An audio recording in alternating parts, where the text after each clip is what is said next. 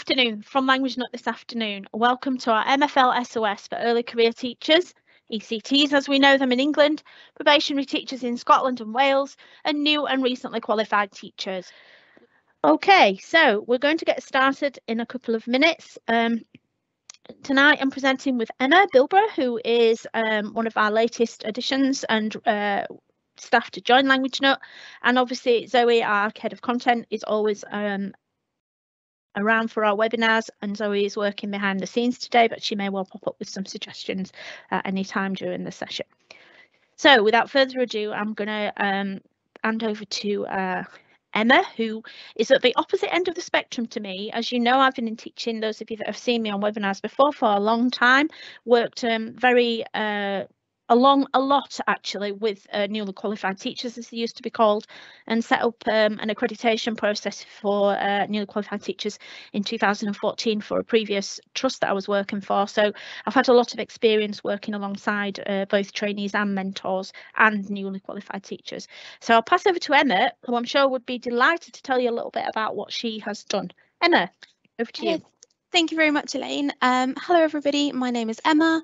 I have, until very recently, been teaching Spanish and French in secondary school down here on the South Coast. Before that, I taught English in primary schools in Spain.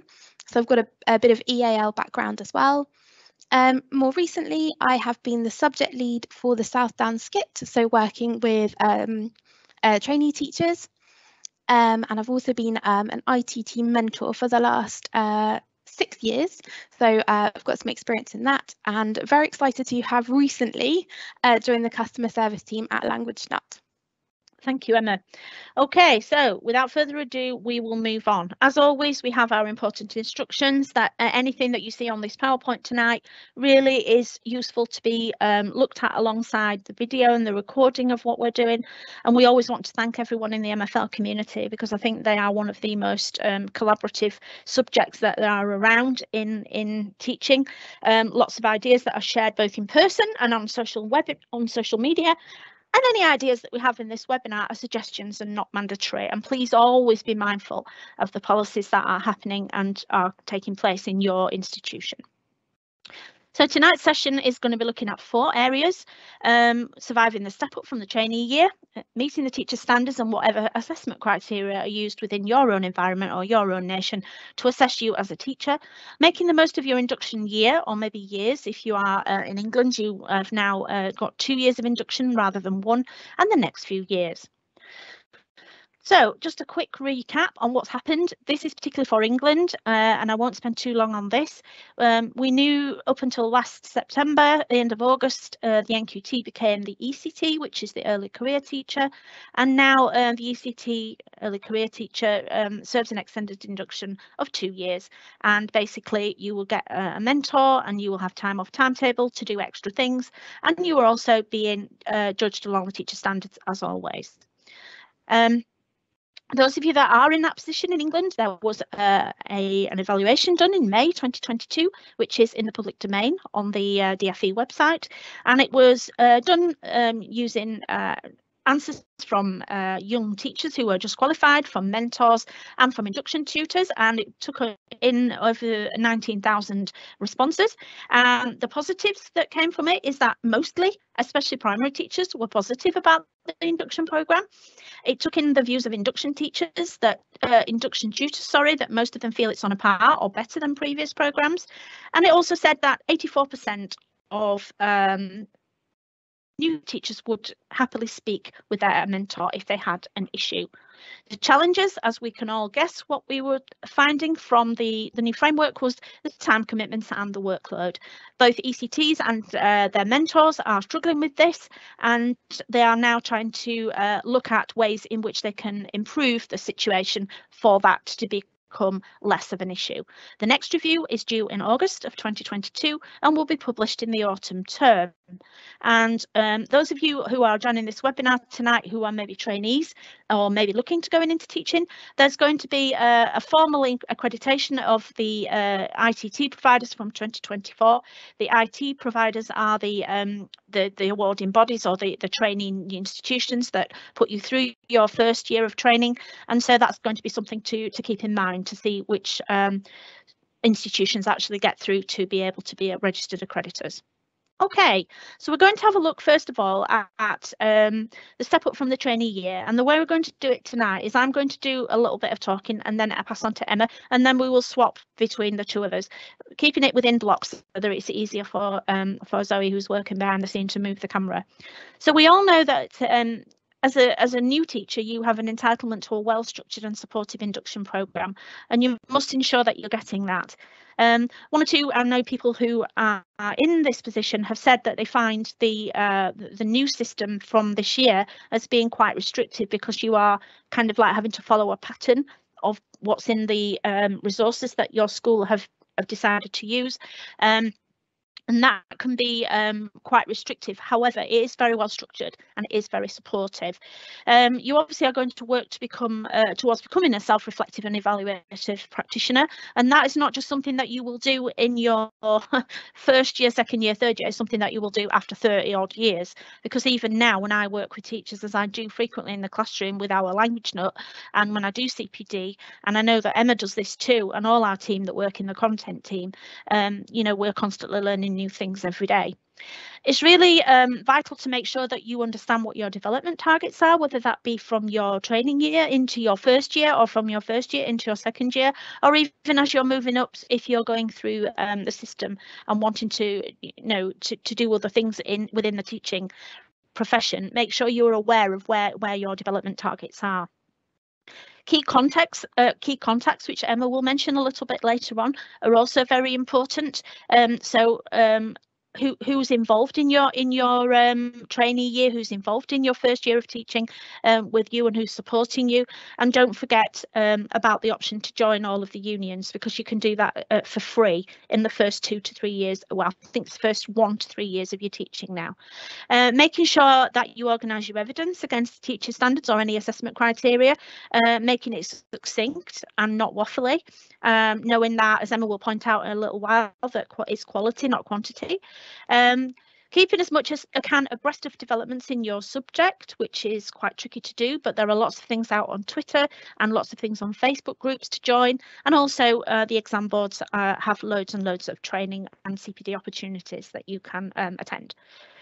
Avoiding burnout is extremely important, and we all know that at the moment it's very difficult in teaching, as it is in every other profession coming out of COVID, but more so in our profession, because we have a timetable that we have to adhere to each week. There aren't many professions where you jump to a bell, and it's very difficult when you're teaching a 5-6 period day and you're doing that 4 days a week, maybe with very little free time.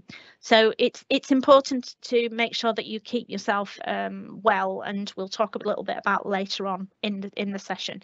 Your mentor is key and will be a different person from your induction tutor, and it's really important to think about where you can have the most visible impact in your trainee year and your first couple of years. I'm going to hand over to Emma now for the next couple of slides, if not 3. There you go, Emma, over to you. Thank you. So lots of people, trainee teachers, have asked me in the past, they say, which year is more difficult, which year is more challenging? Is it your training year or is it your first year of teaching? And I always answer honestly, and I say they're both extremely challenging, but your first year of teaching is definitely going to be more rewarding. There are so many things to look forward to. So if you're feeling a bit anxious or a bit apprehensive, if you've got a new job starting in September and you're a little bit worried about it, really hold on to those things that you're excited about. So it could be having your own form or your own tutor group. That's something that a lot of people look forward to. Your own classes, or if you're one of our primary colleagues, you might have your own year group, your own class. Having your own classroom, so not only is that a base for you to kind of do your marking in a quiet space, but also that you can make it your own. You can put the displays that you want, and you can create that environment that's what you want. Even little things like having your name on the door. When the students write your name on their exercise books, it's really exciting. So kind of hold on to those things.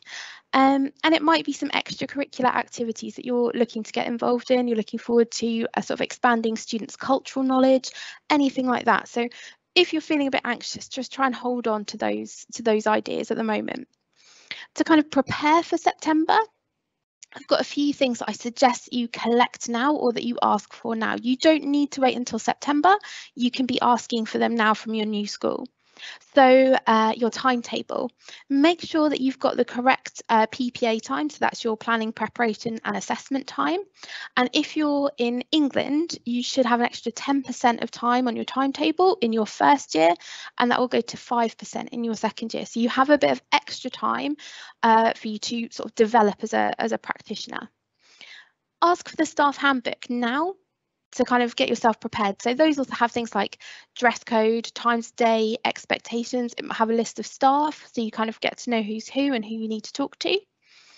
Ask for your policies on things like marking and feedback, so you know what's expected of you there, if it's marking every 2 weeks or if it's live marking, how that works.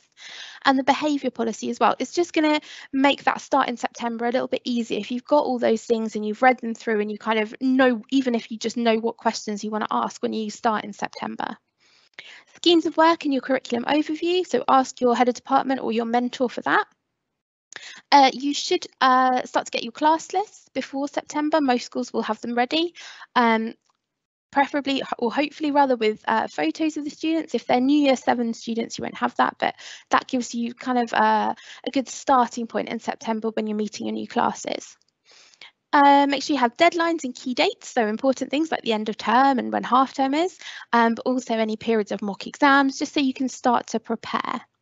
And connect with other MFL teachers. As Elaine said earlier on, the MFL community is so generous with their time and their resources and everything they share.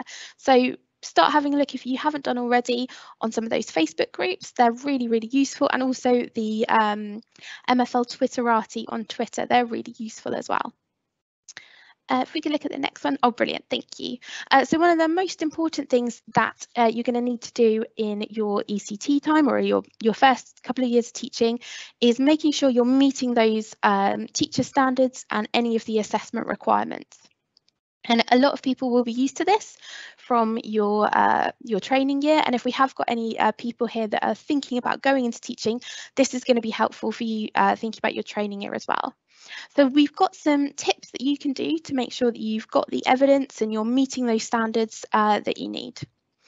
The first thing I always suggest is the first day when you get your email inbox. If you've got it already, you can create it now, but get a folder in your email inbox where you can put anything that you want to use for evidence, and you can just put it all in there and sort through it later. This is something I would always do when I was mentoring, but I would block off an hour on the timetable, on the trainees timetable, so you can do it yourself as a newly qualified teacher or an ECT. Block off that hour on your timetable and dedicate that to going through your evidence. It could be once a week or once a fortnight, but it's going to mean you're really organised, so you know that in that hour, that's when you do your evidence. You can collect all that evidence, and later on you're going to sift through it, because we talked about earlier on, it's quality, not quantity. It's not just a list of things that you've done, but it's showing your impact. So not just that you've planned a lesson, but what was the impact of on progress for the pupils, those things. So you can sift through that later, but that's what you're looking for. Subject knowledge as well, that can be quite tricky in MFL, I think more so than other subjects. We don't have topics necessarily where we need to sort of show our knowledge or our skill. It's more going to be on vocab and grammar, and we're likely to be teaching at least 2 languages. One might be stronger than the other. So it's a really good idea to kind of keep a log of how you're feeling at the beginning of your year. So we've got an example here where someone's just sort of said, against all those grammar points, and this was just taken from one of the GCSE specifications, they've gone through and said how confident they feel. They can add in, if they've taught that particular topic, they can add in any action. So if they've sort of done some CPD, they've talked to a colleague, they've sort of done anything to improve their subject knowledge, they can add that in there, and then they can measure that along the term. So you can see how your subject knowledge is progressing, and you can prove that you're meeting this teaching standard 3, showing that you've got really good subject knowledge.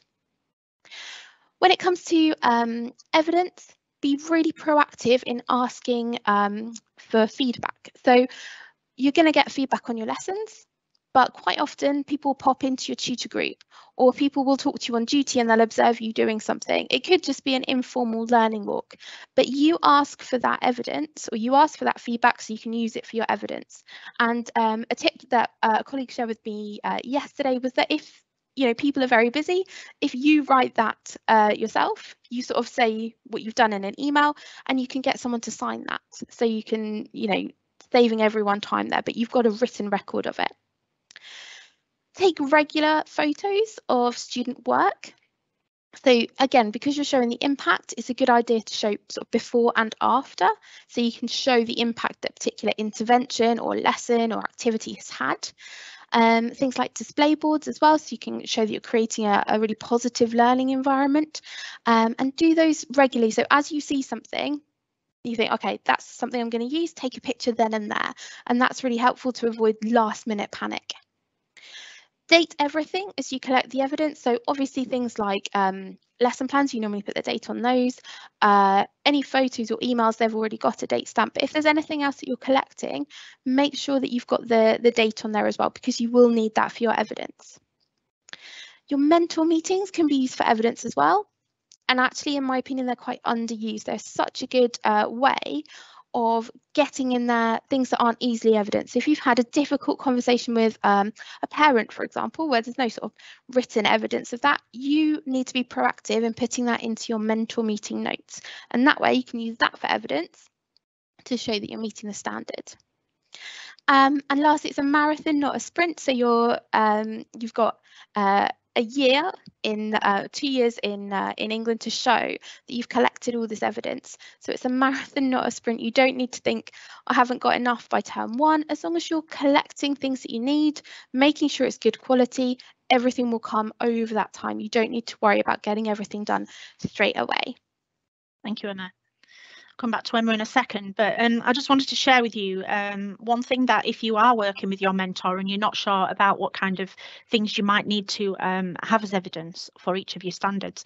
When I was working for my previous role and I set up the AB for language for NQTs awarding body, one of the things I did was to break down the 8 teacher standards and put together some questions which would be useful for you as a practitioner to say, ask yourself, what am I doing with this teacher standard? And also that may inform your meeting with your mentor. And as Emma said, it's all about showing impact. I'm more than happy to send out a full list of these questions if anybody would like them after the session. Emma, I'm going to hand back to you for the next couple of slides, or for the next one, sorry. So think about some examples of things we could use for evidence. First, make sure that you're highlighting the relevant part of a document and annotate it, so you know that you're explaining what the impact is. So, a lesson plan could be a couple of pages long, scheme of work, or anything that you created like that. It's going to be a big document. Make sure you highlight the bit that you're using to support a standard. Okay, so it's really clear to whoever's looking at it. Okay, that's what that's for. I mentioned the thing about mentor meetings, so that's great. Just some examples there. Obviously, your lesson plans, book sampling. That doesn't necessarily mean that somebody's come to look at your books. Obviously, it might be, but you can do some book sampling of your own. You can take 3 students of sort of different levels of ability, and you can take them, have a look at those books and see how they're getting on, and use that in your planning to show that you've intervened, and then you can show the progress. So that can be something that you do yourself, and actually it's quite good to get into the habit of doing that once a week if you can't manage every lesson, but that's a really good thing to do.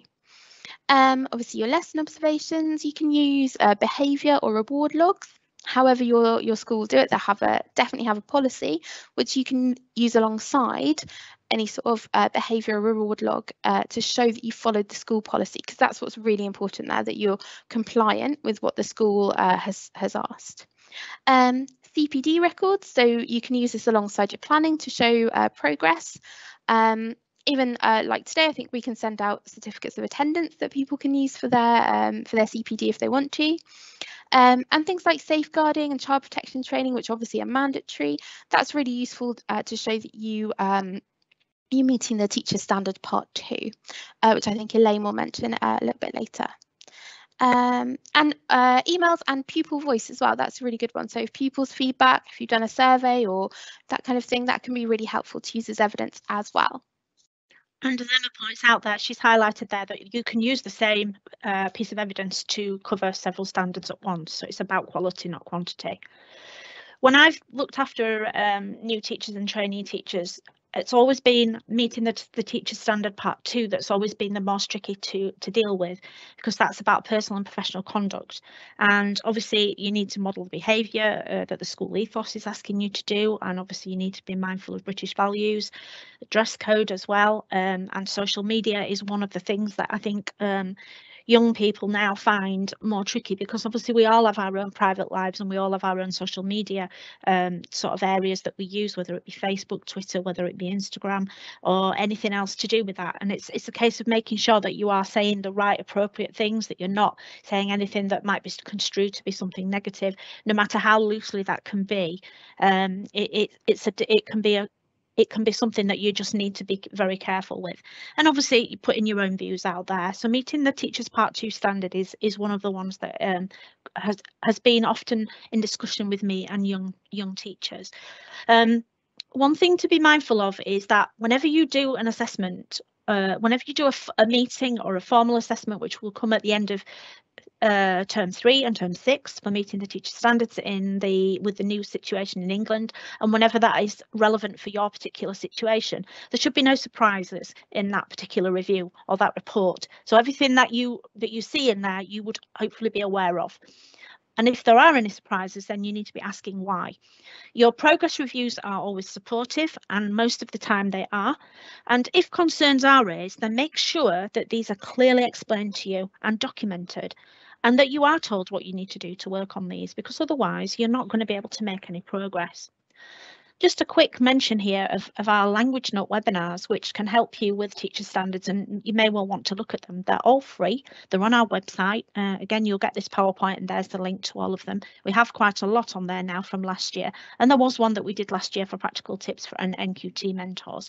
But in case if you do use language note, and if you don't use it, our admin area is absolutely great for showing, keeping all your students' work together. And you can see here just on this left-hand slide, which shows you a student's overview. It'll show you the class overview, and you can see how that student is doing across a number of skills and across a number of areas and topics. And then on the bottom right side is part of our new product, the A-level, if you haven't seen, which was launched last week for French and Spanish, and therefore you will be able to see the marking criteria for the A-level for all the exam boards, including Scotland Highers, and you can then annotate the marking just by highlighting it and putting your comments in there. And again, they're all kept in one place. Okay, so very useful for evidence. Okay, Emma, I'm going to move on to the next section, which is making the most of your induction year, and Emma's going to start us off with this area. Over to you, Emma. So yeah, this section is about giving you some tips so that you can really make the most of your first year or couple of years. And it's important to remember that this time is about developing your practice. No one expects you to turn up in September as the finished article. I don't think there are any teachers at the finished article. We're always looking on ways to improve, but it's really about you developing and learning as much as possible. So it's important in order to do that to make sure that you reflect on lessons, and we'll have some examples actually of some ideas on how to really get thinking critically about the lesson. But not just lessons, it can also be on any interactions you've had with students and parents and other staff, how a phone call went, for example. What went well with that phone call to a parent? What was less successful? What do you think I'd do next time? And it might be helpful to write some notes on those. It might be even helpful to actually sort of do that out loud with your mentor or with a colleague, to kind of get those reflections, so they're really useful. Make sure that you're clear on what you want to work on outside of the classroom. So if there's a particular area you want to develop, make sure you ask support in any areas you feel less confident in.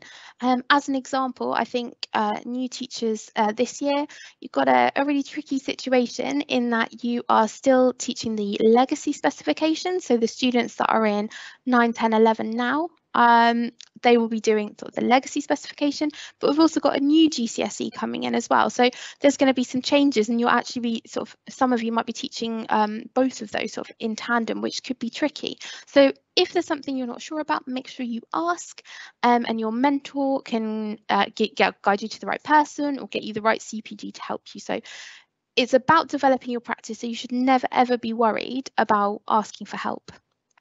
Again, for secondary colleagues, you will probably be teaching more than one language, and one of them might be sort of a weaker than the other. I know for me, my French is a little bit weaker, so I've asked colleagues to support me. And even if it's, can you recommend me a film? Can we have a 5-minute conversation? Could you proofread this reading text that I've written? Just to build up confidence. And it's absolutely fine for you to do that, because remember, you will have a stronger language and you'll be able to do that for someone else as well. And for primary colleagues as well, obviously you're amazing, you've got such a subject knowledge across all the subjects, but sometimes we understand that MFL might not be your specialist area, and it's absolutely fine to be asking colleagues, whether it's in your school or even outside your school, for help on that. So never be afraid of that. And obviously look out for webinars and other CPD opportunities. Obviously Language Nut have a fantastic series of webinars that Elaine's mentioned. But also things like the exam boards, they do a lot of CPD opportunities as well, so keep an eye out for those. Thinking about making the most of your your ECT year, your first couple of years, by really planning your time. So it starts off with your timetable, and we already mentioned blocking out an hour a week or fortnight to go through your evidence. I would probably say an hour a fortnight is going to be okay for that, but do the same to prepare for your mentor meeting. So the more you can plan and prepare for your mentor meeting, really think about where you've made progress this week, where you've uncovered areas that you're less confident in. That's what's most useful about those mentor meetings. So make sure you prepare for that. So if you block off an hour a week, or sorry, a fortnight for your mentor meeting, you're going to be really well prepared for that. The other thing, because like we said, some of you will have a little bit more time on your timetable. So use that time to take the opportunity to observe other colleagues to develop your practice.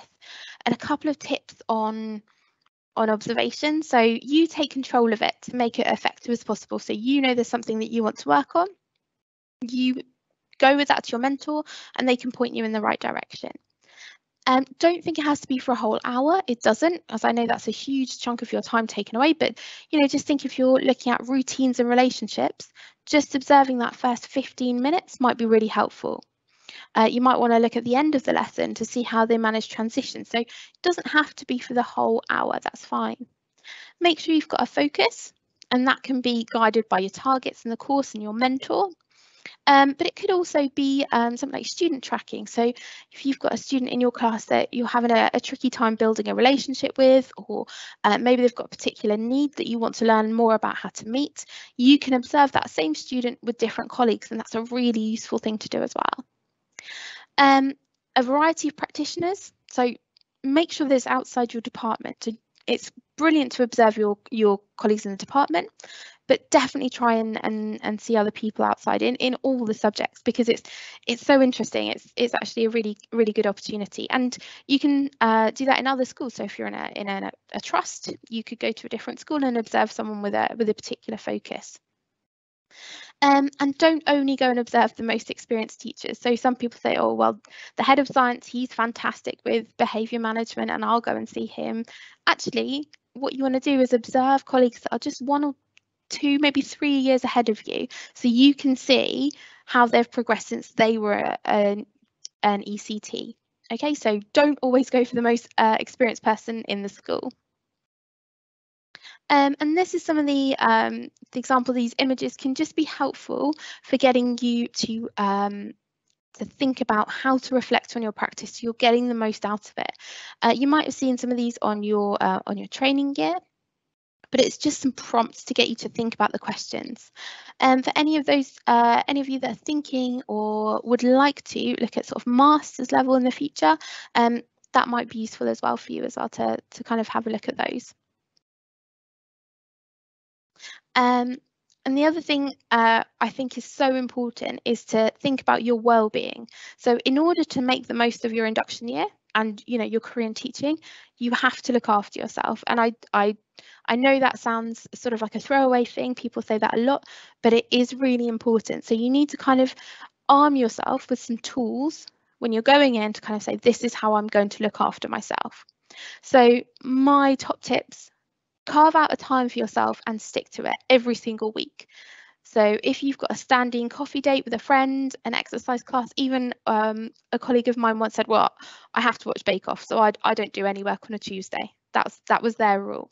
Whatever it is, you need to plan it and you need to stick to it and be really strict with yourself there and say, no, I deserve this time, I'm going to take it. Similar to that, think about how you're going to handle emails. So you will get colleagues and parents and students as well who are emailing you outside of school hours, which is not a problem. But what you need to do is decide how you're going to handle that. So if some people just say, well, I'm not going to put them on my phone, that's okay. Some people like to have them on their phone, but they set out a strict rule, say, well, I don't look at them after 8 p.m, 9 p.m, whatever it is that works for you, you plan that and stick to it. Observations and feedback, you're going to get loads of feedback, whether it's a formal observation, whether it's a learning walk, book scrutiny, whatever it is. And I think you need to remember to focus on the positives first. Sometimes we have a tendency to be really, really negative and focus on those negatives first because we want to do well. We want to do well for the students and we're really critical of ourselves. And whilst the reflection is good, we need to make sure that we're being kind to ourselves. So if it takes that you need to display them on a little post-it note above your desk, make sure you do that. There's always a positive. So look at that first before any other things to improve. With that, make sure you regularly take time to reflect on how far you've come and the progress that you've made. So it could be in one particular area, you think my subject knowledge was weaker, I've really worked on it and now I feel much more confident.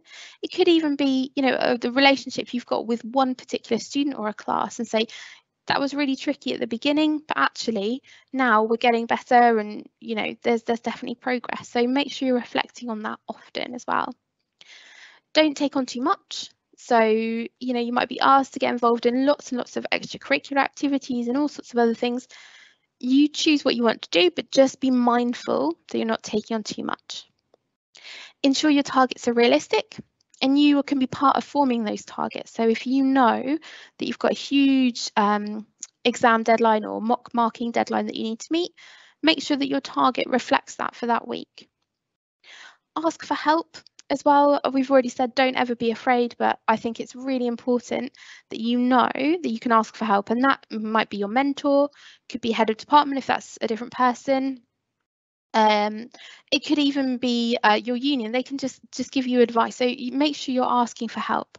And when you do ask for help, I think it's absolutely fine to sometimes just have a little vent and just say I'm really stressed or whatever, but ask for specific help. So if you're saying, I've got all of these things that I need to do this week, can you help me prioritize? Or, it's taking me 20 minutes to mark each exam paper, can you help me? Because I think sometimes more experienced teachers forget how long those things can take for a new teacher. And the last one is just resilience. So it's a word that's mentioned a lot. It is important. You do need to show resilience. When you're reflecting on a lesson, that's being resilient. When you have a bad lesson period 1 and you need to go and teach 3 more lessons that day, you're showing resilience there. But it doesn't mean that you take on everything. It doesn't mean that you don't show emotion, and it doesn't mean that you can't ask for help or support. So whilst it's a term that's really popular, I think at the moment, being resilient, just be mindful of your limitations as well, I think. Okay, thank you, Emma. While this looks a lot, it's not, because I'm conscious of time. Now, as Emma said, never be worried about asking for help. We often tend to ruminate about problems. You go home, you've had a bad class, don't take it seriously. That's something I've been guilty of doing in my younger years, and now think back and I think, how daft was that? It's not against you, it's just against the system, but try not to ruminate over that. If you develop your consistency and your routines quite early on, then you're going to make the most of your induction year to be able to concentrate on the other areas that you may be struggling with or having problems with. But obviously you need to develop the systems that fit within your school. Trying things out is one of the things that you will get time to do more than you will later on in your career, because you've got more time at this moment in theory to do that. Try videoing yourself and looking back at yourself, or even if you feel that's something that will help you, then have a go at it. Use lots of praise with the students, because the success breeds a happy child. And if you create an environment where it's okay to make mistakes, then you will find that you will have a much better time in those years when you're trying to sort of formulate your practice and make a stance as to what you have. Behaviour strategies is one of the things that we all worry about, even anybody moving to a new school, because you're starting again. So it's basically you trying to catch a student in. If you see them doing something well, think, right, I'm not going to catch you out, I'm going to catch you in with that behaviour. Say thank you for doing that, or that was great, well done for helping your next door neighbour with that, your partner with that. Beginnings and endings of lessons, as we've mentioned, are really important. So set your stall out, get those routines established. Your body language, are you welcoming when you're coming into the classroom, or do you stand there with your arms folded? Hopefully you've done some work on body language. I've done several workshops with trainee teachers, and it is so important to know how to stand, where to stand. Smile with the students when they come into the room, and make relative positive comments about them, saying, I love your bag today, or I love your glasses, or what a lovely pencil case. It just makes them feel that they belong in, and that you care about them. Find out what motivates your students. Are they into Disney characters? Are they into fishing? I always get them to write me a little letter in the beginning of the time when I pick up a class, whether that be in English or in the target language, or even half and half. And then I find out what floats their boat, what they're into. And then I tend to use that during the year and say, right, I'll pop up a business character here that I know that student likes, or I'll maybe talk a little bit about some of the hobbies or some of the things that they're into. And it just makes them feel part of the learning, rather than you just delivering the same lesson to all the classes you teach. Team teaching is something that I've done quite a lot of, and I've done it out of my subject as well.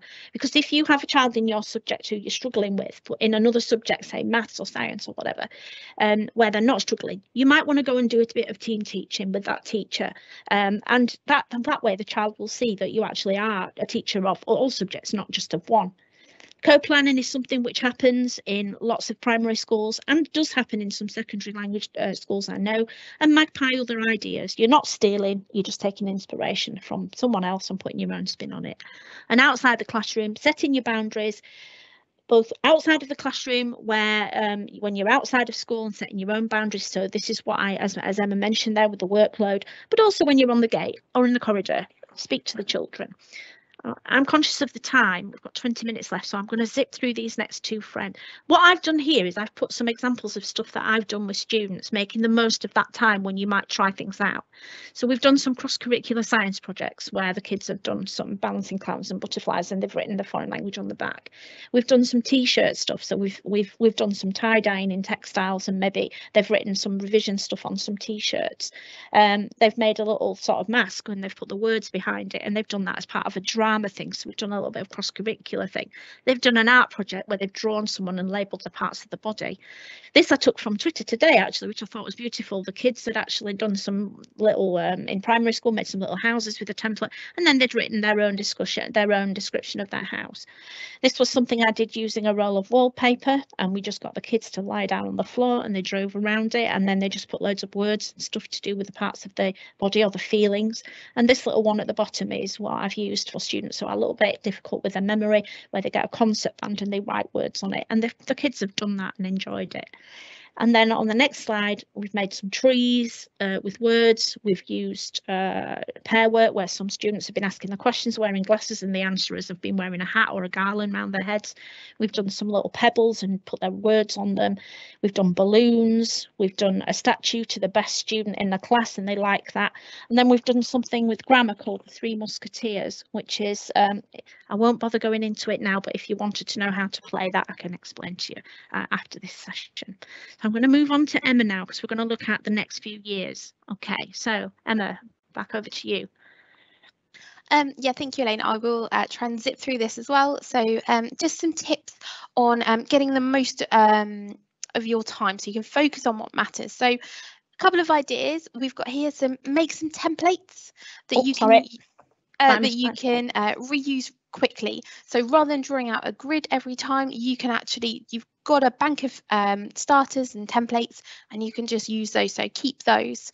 And another tip is to don't put the date on your PowerPoints or anything like that. If you can write it on the whiteboard, you don't need to worry about changing anything in the future. You've just got a little bit of time back, but it all adds up. Some other things. So I've seen lots of new teachers and trainee teachers, and I did it myself, create really elaborate PowerPoints with lots of animations and noises. That takes up a lot of time. Just use your normal whiteboard to go through the answers. Have a bank of quick, low plan activities. So things like you can do with mini whiteboards, dictations, vocab bingo. Just have that in your mind. That's going to cut down on over planning, because we always have a tendency to worry that we'd run out of things to do. And we'd be stuck with a year 9 class and we wouldn't know what to do. So if you've got those sort of activities go to in the back of your head, you're going to be able to cut down on your planning time. Lots of time goes into finding photos or images that you can use either for GCSE photo tasks or for your vocab PowerPoints. Once you found them, put them in a photo bank. I have mine on one PowerPoint. So if I need a picture of a family on a beach, I know exactly which one to use and where it is. Think about the time that you're putting into making a resource. So, sometimes people spend lots of time cutting up bits of paper to give to the students. Can it be done simpler? Can the students just number it? Is there a way to cut down that work for you? Exploiting language text, so not just writing a text and just asking them 5 questions, but really get everything you can out. So there's lots of different activities you can do. Find the cognates, find the synonyms, listen and stop me when I get to what's the next word, those kind of things. Similar, don't plan 3 or 4 different activities for your students to show differentiation or to show support and challenge. Just think about what support you need to plan for that student to access the same resource. So what are their barriers to learning? How are you going to get around that? Don't spend ages creating new resources. Live marking as much as possible. It's really good for the students because they get instant feedback, but it also means there's more time for you as well later on. And use whole class feedback. So if you're marking a set of books, you shouldn't be writing the same comment. I don't think in 30 books. If you get to 4 or 5 books, there's an issue, students haven't understood that, or that's a common error, I'll reteach it next time. Activities and worksheets, just kind of keep a bank of those that you can use for cover if you're absent.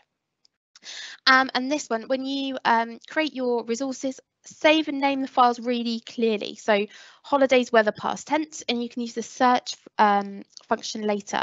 So it's much better than labeling it, 10C3 lesson 1, because you won't know what that is. So that's my tip for saving time. Yeah, and a great tip that is as well. Okay, so just a few from me. Obviously, diarise your me time and stick to it, and think about, is this going to help with progress? And if I don't finish it, is anything going to happen? Probably not. So as long as you know yourself, which are the most important things. Creating resources, as Emma said, shouldn't really take much longer to make than to be used in the lesson. And a tip from one colleague who I work with is, learn the keyboard accent shortcuts or use the Lexibar, which is a really excellent tool to be able to support you with creating resources. Engage help. So if you've got some tutor time when you know that there's nothing to be delivered, you might use that. And students in detention, give them a job to do.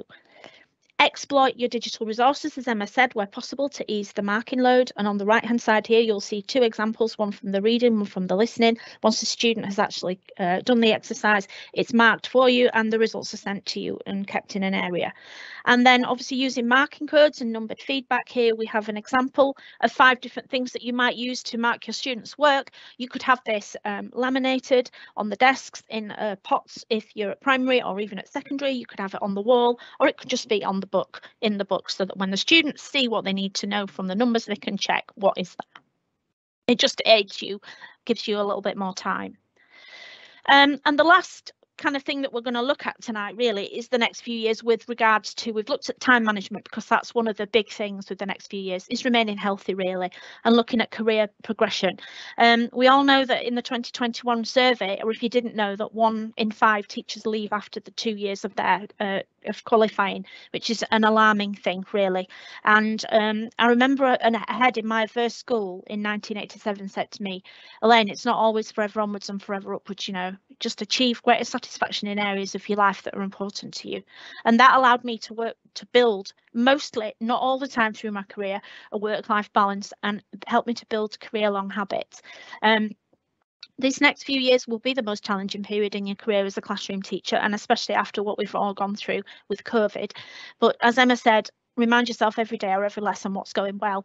And again, in the top right hand corner there, you'll see a colleague gave me this idea of the nice jar, where anything that you do is really nice, or anything that happens to you that day you can put it there in a little note, and then at the end of the day, or when you're feeling a bit down, just open it up and just remind yourself of things that have gone well.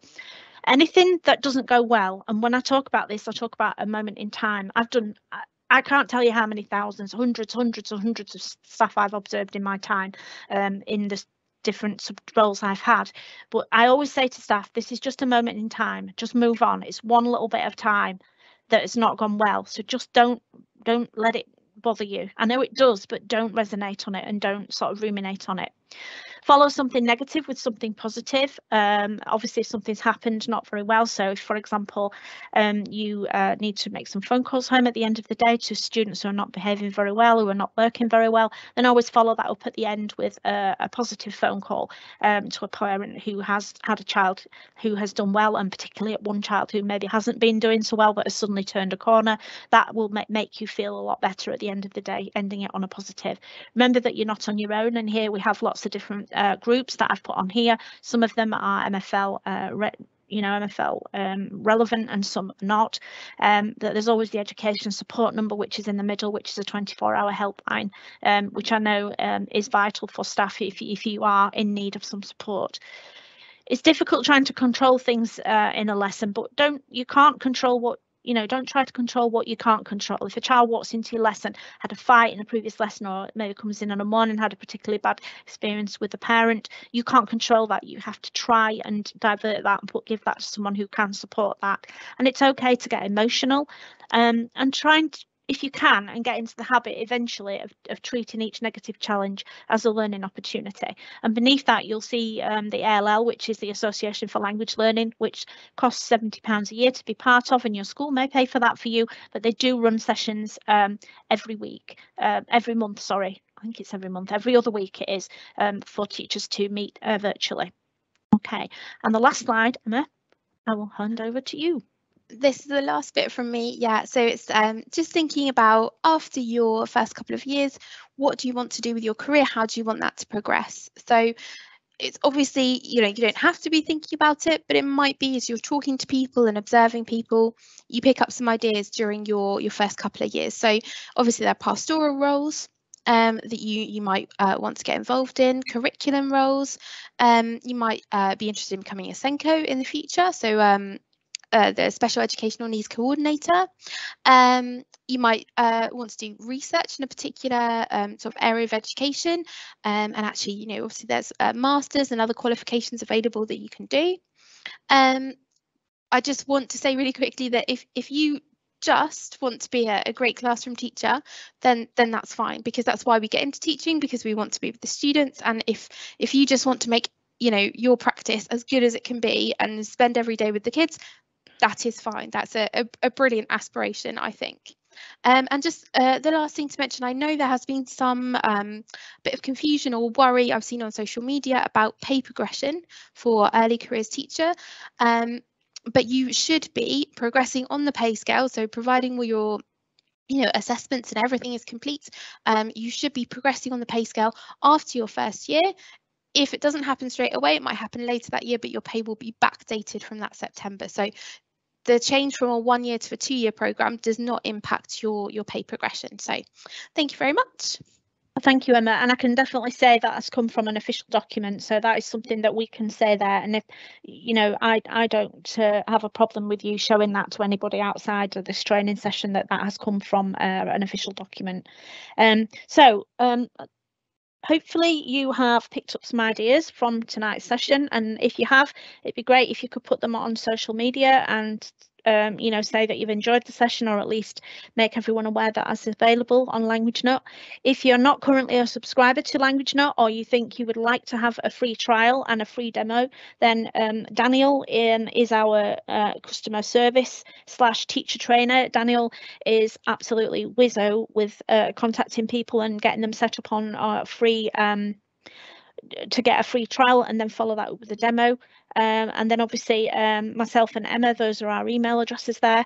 If you feel you would like to have any more questions answered, I'm sure Zoe's going to have some that will be in the chat in a moment, and I'll hand over to Zoe in a second. But thank you very much for your attention tonight, and I hope you've managed to find something from the session that Emma and I have done. Over to you, Zoe. Are there any questions? Yes, we do have a couple of questions, and while Elaine and Emma are answering them, if you've got any more, please do put them in the chat. If not, we can always contact either of them after the session. I'm sure they'd be happy to answer any questions. But the two questions I have so far are both from Harry, who is an ECT in their first year, French, Spanish and German. I'm very, awed by a trilingual teacher. Well done. So Harry's asked, first of all, should an evidence folder be structured by teaching standard? Do you think? Emma, do you want to answer that one? I think obviously you will need to check your program. I would say absolutely yes. It is the best way to show that you've met the evidence against those standards. So keeping it as organised as possible. So right from, you know, day one, create those folders. It might take you a little bit of time to get used to putting them into the right places. Although you probably have experience from your training year, but that is the best way to keep it organised, and also because it shows you the gaps where you're missing, so you can easily see which standard and which substandard you need to work towards and where you need to collect a bit more evidence. I don't know if Elaine does anything else. Yeah, I think as well, you've got to put yourself in the worst case scenario, and hopefully this never happens to anybody on this session at all. If you were in a situation where you had to have someone externally to come in and assess you to be able to make sure you're meeting the teacher standards because things have not gone as well as they could, that person might see your folder and want to look at your folder before they see you, and that's the only thing they see of you before they've seen you. So if they see a dishevelled folder that's not done according to the standards, because that's the way the standards are set out, they're set out as 1 to 8, and I would say that's the best way to do it. And also, if your institution gets a quality assurance, I've done a lot of quality assuring in the guise of the awarding body, or even Ofsted could come in and they could technically ask for a folder. They probably won't because they don't have time to, but that will be the only thing that they see. It's a bit like a child doing an exam. When the examiner gets the exam paper to market, that's the only bit they can see of the child. So think of you as that position and make sure that you're making it easy for the person looking at your file to find the stuff. And that way, if you do it in your teacher standards, then you know you're doing it the best way, you're giving them the best chance, and you're giving you the best chance of them giving you a much better outcome. Brilliant, thank you. Another question from Harry is, how often are ECTs assessed? Is it the termly progress review? I think you might have mentioned this, but if you want to just answer that again, if that's okay. Yeah, it's I'll pick that one up a minute, Emma. You might have something else, but there is a formal assessment at the end of term 3 and at the end of term 6. Now, if you're working part-time, that will obviously be different because you will need to consult your own handbook that you will have got from your awarding body that will tell you, because obviously that's at different times if you're working less in the week. The rest of the assessments are all mainly formative, a bit like they're more informal. So those are the only 2 points. So I guess if you're a normal traditional teacher doing a full 2 years full time, then it would be those 2 years, 3 end of year 1, 6 end of year 2. Anything that you want to add there, Emma? No, that's perfect. Great, thank you. Harry also asked a third question while you were talking. So aside from additional responsibilities, is pay progression automatic every year, or does it have to be justified or negotiated? Elaine, I think is that one for you, I think. Yeah, okay. So obviously you've got your teacher standards that you have to go through there. If you look at the pay progression that you can get from your union, you'll see there what the actual pay levels are and the upper pay scale. It's normally awarded normally straight through with, you know, you'll meet with your person who's looking after it or your line manager. It's normally just automatic until you hit the top of that scale that you're on, and then obviously you can't move anymore unless you move on to a TLR or you move on to the upper pay scale. So that's obviously depends upon your own career progression and what you want out of the role. Can I just add to that as well? I think Elaine mentioned this in a different context, but when it comes to pay progression, the kind of general rule of thumb should be, again, no surprises. So it's not just something that sort of happens to you at the end of the year, or sometimes it's done in the next academic year and backdated. It's a sort of ongoing process. So you're working through appraisals, through reviews, observations, and things throughout your career. You know, with your line manager or whoever that is. So again, there should be sort of a policy of no surprises, and you should know where you're heading throughout that year. Yeah, I mean, I've worked in schools where the head has said you're not getting a pay rise this year because the results are not that great. That's going back a couple of years, 2 or 3 years, but it depends very much upon your own institution. That having that conversation, if you don't ask the question, you won't find the answer. So, you know, having that conversation when you start a school is always important. Then you know where you stand. Great, thank you very much. The last question, more of a practical one for the session. So Dominic has asked if it's okay to get slides from the presentation. So yes, we will send those out with the link, and I've also put a link in the chat to the previous ones that we've had. And we will try to get this recording up as soon as possible. That's it for the questions. If you want to wrap up, Elaine. Yeah, that's fine. Thank you, Zoe. If you want to email me or Emma at the end of this thing, I can send you these slides literally now and you can have them straight away. But like I said at the beginning, it's always important to read the slides alongside the actual recording, because then you kind of don't misinterpret things and things like that, and sometimes it can cause a little bit of friction in your own mind. What was said there? What was said that? But again, I'm more than happy to answer any questions, as I'm sure Emma is. If anybody wants anything clarifying, that's absolutely fine. So thank you very much for tonight's session. We wish you all a nice evening. I hope it's nice where you are. It's a bit cloudy where I am in Leeds. I'm not sure what it's like down in Brighton and Cambridge, where my other 2 colleagues are, but I'm sure we all wish you have a nice evening.